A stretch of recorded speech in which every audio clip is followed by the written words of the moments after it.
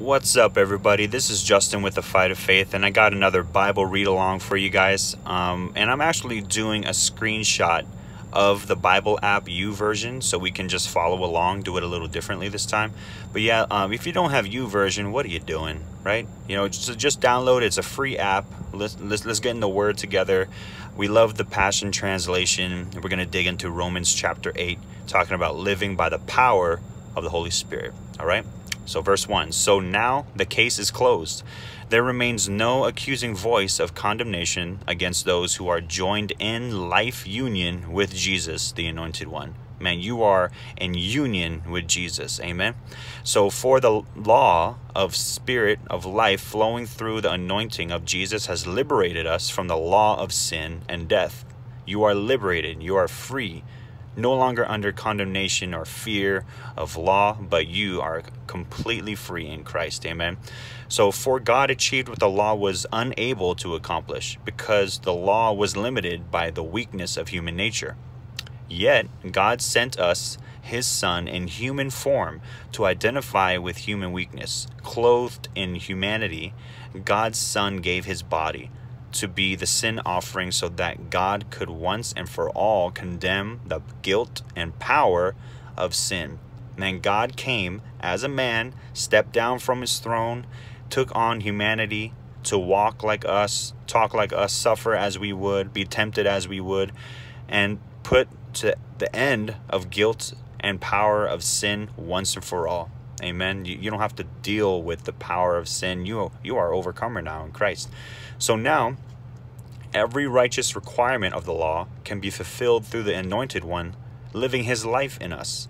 And we are free to live, not according to our flesh, but by the dynamic power of the Holy Spirit. That Greek word is dunamis. You are full of the power of the Holy Spirit because Jesus is living in you. He's living his life in you. Amen. We'll talk about that more. Verse 5, those who are motivated by the flesh only pursue what benefits themselves. But those who live by the impulses of the Holy Spirit are motivated to pursue spiritual realities. In other words, you know, when you're living for Jesus and for the kingdom, you ain't about just you and yourself. You are called in a ministry, whatever that looks like. Not necessarily over a pulpit, but you're called to impact others, not just for you, right?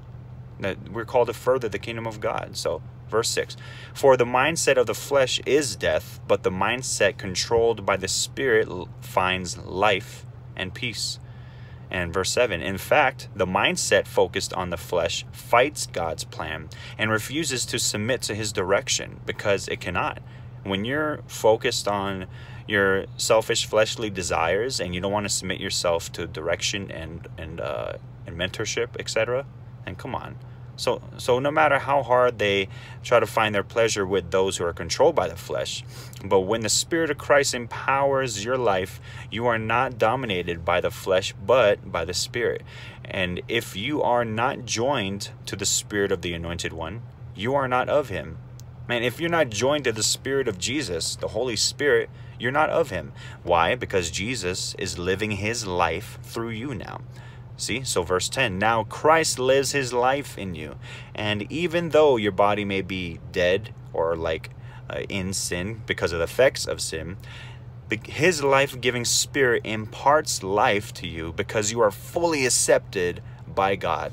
Not only are you accepted and not rejected, you are fully accepted by God. That means every inch of you, every part of you, 110% of you and everything about you, God fully accepts you for who you are. And he wants to live his life through you. Isn't that beautiful? So 11, yes, God raised Jesus to life. And since God's Spirit of resurrection lives in you, he will also raise your dying body to life by the same Spirit that breathes life into you. This is talking about Jesus living his life through you. Oh, Jesus' death, that's your death. His resurrection, that's your resurrection.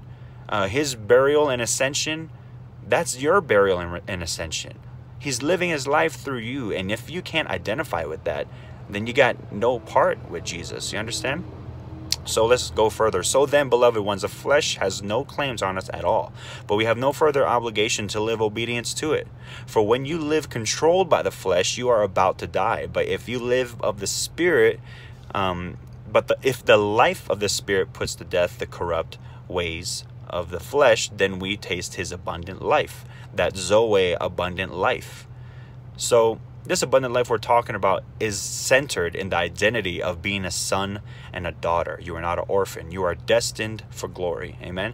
So the mature children of God are those who are moved by the impulses of the Holy Spirit. God will literally give you his heart for people, and he will give you words or nudges, or you feel in your spirit that you got to pray for this person. You will literally be moved by impulses of the Holy Spirit. All right. And that takes growth to get to that point.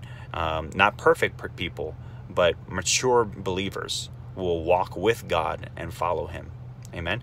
So, and you did not receive the spirit of religious duty, like obligation, but leading you back into fear and of never being good enough, but you have received the spirit of full acceptance, enfolding you into the family of God, and you will never feel orphaned. For he rises up within us, our spirits join him in saying the words of tender affection, Beloved Father. That's Jesus speaking through you to the Father. For the Holy Spirit makes God's fatherhood real to us as he whispers in your innermost being. Listen, this is God talking to you, saying you are God's beloved child. You are not an orphan. He loves you so much. And since we are his true children, we qualify to share his treasures, for indeed we are heirs of God himself. Amen. And since we are joined to Christ, we also inherit all that he is and all that he has. We will experience being co-glorified with him, provided we accept his sufferings as our own. That's what I'm saying. At the end of days, when it's time for our resurrection and our glorified bodies, you will experience being co-glorified with him if you accept his sufferings as your own. That's the only way, because you will have to be crucified in Christ. You have to be raised in Christ. You will be exalted in Christ. You know what I'm saying? This is all in Jesus. So you have a glorious destiny. In verse 18, it says, I am convinced that any suffering we endure is less than nothing compared to the magnitude of glory that is about to be unveiled within us. This is so amazing. In verse 19, it says, the entire universe is standing on tiptoe. That translation also says all of creation is groaning in anticipation, right? Yearning to see the unveiling of God's glorious sons and daughters. You are glorious. You are God's son and daughter. For against its will, the universe itself has had to endure the empty futility resulting from the consequences of human sin.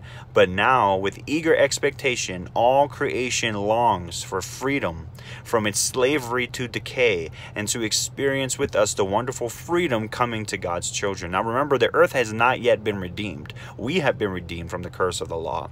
But sin and death reigned through Adam's sin, right? So this is what it's talking about. The earth is going to be redeemed as well. And to this day, we are aware of the universal agony and groaning of creation as if it were the contractions of labor for childbirth. And it's not just creation. We who have already experienced the first fruits of the Spirit also inwardly groan as we passionately long to experience our full status as God's sons and daughters, including our physical bodies being transformed, getting glorious bodies. For this is the hope of our salvation. But hope means that we trust and wait for what is still unseen. For why would we need to hope for something we already have, right? So this is talking about at the end, at the resurrection, the final resurrection, we get our glorified bodies. So because our hope is set on what is yet to be seen, we patiently keep on waiting for its fulfillment.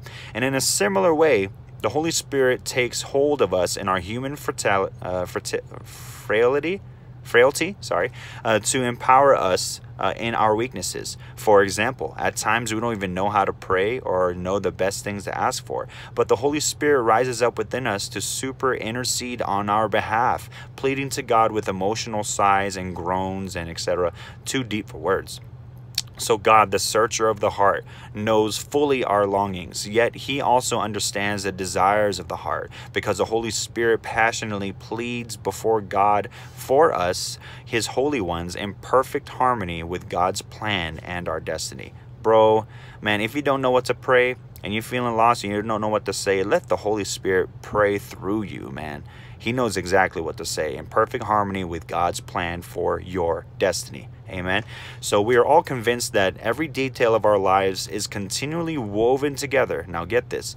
It's continually woven together to fit God's perfect plan of bringing good into our lives. For we are his lovers who have been called to fulfill his designed purpose, man. He is able to make all things abound for your good. Amen. All things, man. He can make it all happen for you. Verse 29, for he knew all about us before we were born, and he destined us from the beginning to share the likeness of his Son. So this means the Son is the oldest among a vast family of brothers and sisters who will become just like him. Because we're already like him. Matter of fact, we are in Christ, but we're talking about we are becoming more and more like him until the apex of that, or the climax of that moment, in the resurrection for our glorified bodies. So having determined our destiny ahead of time, he called us to himself and transferred his perfect righteousness to everyone he called. And those who possess his perfect righteousness, he co-glorified with his Son. You are perfect. Can you believe that? The words of the Father just speaking over you, that you are perfect in his sight. You are righteous. You are his son and daughter. You are not an orphan. Man, I like these titles. You're going to triumph in God's love, right? So what does all this mean? So if God has determined to stand with us, tell me, who can ever stand against us? That's a good one. For God has proved his love by giving his greatest treasure, the gift of his Son. And since God freely offered him up as a sacrifice for us all, he certainly wouldn't withhold anything from us else that he has to give. Because he already gave it all, right? So who then would dare to accuse those whom God has chosen in love to be his? God himself is the judge who has issued the final verdict over them, not guilty. Man, somebody shout right there, give me a hallelujah, because you are not guilty, man. You may look at your situation, but the accuser of the brethren, the thief or the father of lies, the author of confusion, the devil, he's the one always bringing accusation. But no, God himself is the judge, and he issued his final verdict over your life, and he says you are not guilty, because he's my son, he's my daughter. Amen. So then who is left to condemn us? After that, who can come against us? Certainly not Jesus, the anointed one, for he gave his life for us. And even more than that, he has conquered death and now risen, exalted, and enthroned by God at his right hand. So how could he possibly condemn us, since he is continually praying for our triumph? Man, do you know that Jesus is praying for you on behalf of you? He's interceding for us to the Father. You're in Jesus' mind every day. He thinks about you all the time. Who could ever separate us from the endless love of God's anointed one? Absolutely no one, for nothing in the universe has the power to diminish his love toward us. That is so beautiful, man. Troubles, pressures, and problems are unable to come between us and heaven's love. But what about persecutions, deprivations, dangers, and death threats? Nah, for they all are impotent and to hinder omnipotent love. Even though it is written, all day long we face death threats for our sake. But God, we are considered to be nothing, to be sheep, to be slaughtered. Yet even in the midst of all these things, we triumph over them all. Say all, bro. You are meant to triumph over them all. For God has made us more than conquerors. Even though you're facing those death threats and those challenges, he has demonstrated us his glorious victory over everything. Everything, bro. You overcome it all. Amen. So now I live with the confidence. After all this stuff, you better have some confidence, man. I'm getting built up and stirred up right now. So if I live with the confidence of his love, blah, blah, blah, blah, I took too long. There is nothing in our present or future that can or circumstances that can weaken his love. There is no power above us or beneath us. No power could ever be found in the universe that can distance us from God's passionate love, which is lavished upon us through our Lord Jesus, the Anointed One. man. So I'm sorry about the last verse there. It got a little rushed, so check it out. Hopefully this commentary blesses you guys and encourages you guys. The main fact that I get from all this is that Jesus is living his life through us, man. It's not about us. It's about furthering the kingdom. It's about serving others. It's about knowing who you are, that you're a son, you're a daughter, you're created in his image. You're set free from the power of sin and death. And there's no condemnation that can come against you to hinder you now, because God has said his final verdict over you, saying that you are fully forgiven. You are not guilty. And he's the judge of the universe, right? So if he says it, man, you better settle it in your heart that you are not guilty, that you are God's beloved child. God loves you so much, man. So I hope this blessed somebody. I hope this encouraged somebody. Please subscribe on YouTube.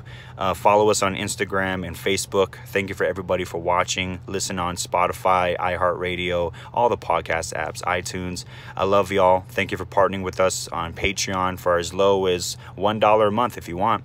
But thank you for following. Read your Bible. Stay in your word. Stay exercising, you know. Stay healthy. I love every single one of y'all. And remember to keep fighting the good fight of faith. Take care.